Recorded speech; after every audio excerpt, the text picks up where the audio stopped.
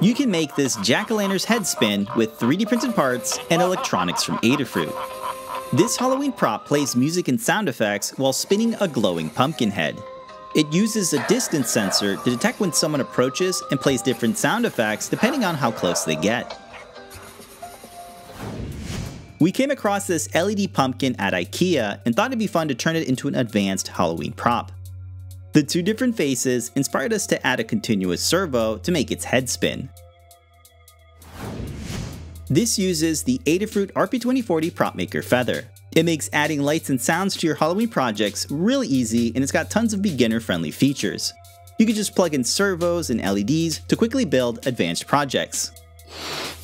Adafruit CircuitPython features libraries for controlling servos, sensors, and audio playback. The project's demo code features customizable values so you can easily change the sound effects, servo movements, and the preset distances. This time-of-flight sensor can detect objects from 13 feet away and as close as 1 inch in proximity. We think this makes for a unique Halloween prop that you just can't buy from any store. We designed our 3D printed base to house all of the electronics and features some design cues from Gothic architecture. A continuous microservo is mounted inside the base and uses an internal gear mechanism to rotate the pumpkin 360 degrees. Everything just plugs into the PropMaker feather, making the assembly for this project a lot like building IKEA furniture. The electronics are attached to the 3D printed parts with screws, and a few of them simply snap fit together.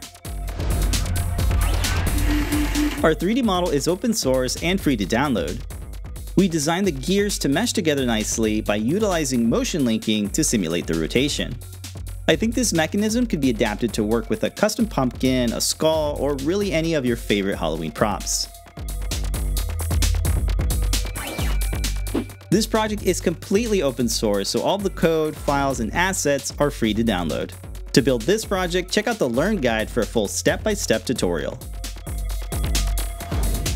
We hope this inspires you to check out the Adafruit RP2040 PropMaker feather and CircuitPython for building your next Halloween prop.